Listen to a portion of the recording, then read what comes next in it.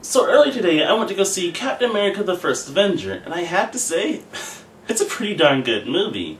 If you're gonna watch it, I really suggest you watch it on the big screen and bring a couple of friends along.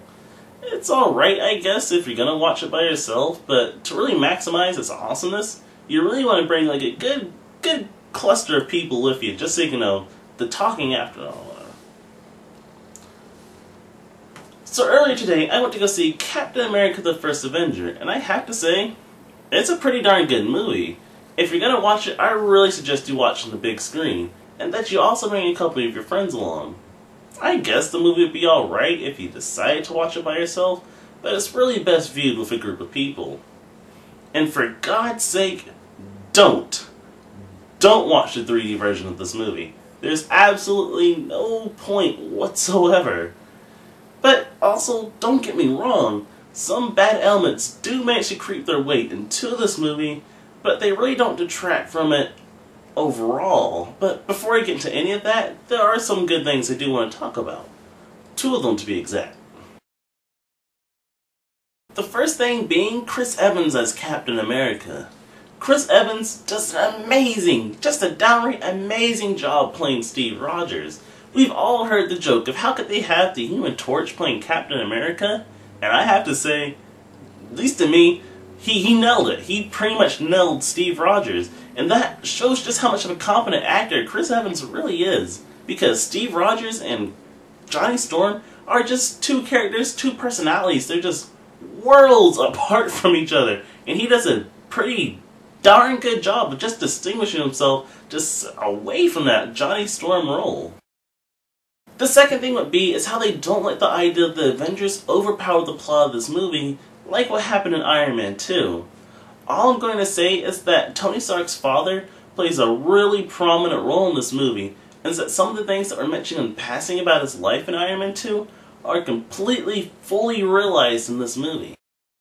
And to be honest, there weren't that many bad spots with the movie, it's just that when there was one, it was as bright as the sun. And on that note, I'd like to talk about 2 major errors with this film. The one major fault I have with this movie is the Cuban MacGuffinness that they never, ever explain throughout the entirety of this movie. I don't want to spoil too much, but all I'm going to say is that in the final battle between Captain America and the Red Skull, get ready for a major letdown because of this item. They used the Cuban MacGuffin in order to introduce the Red Skull, and then it's never brought up again until the end of the movie. And let me say this, I have never seen an audience as confused at what happens at the battle between Captain America and the Red Skull because of this item. But the crazy thing is, I don't want to really come down too hard on it, because for some odd reason I get to feel in my bones that they're going to explain it further in either Captain America 2 or possibly the Avengers movie. I don't know, I just do.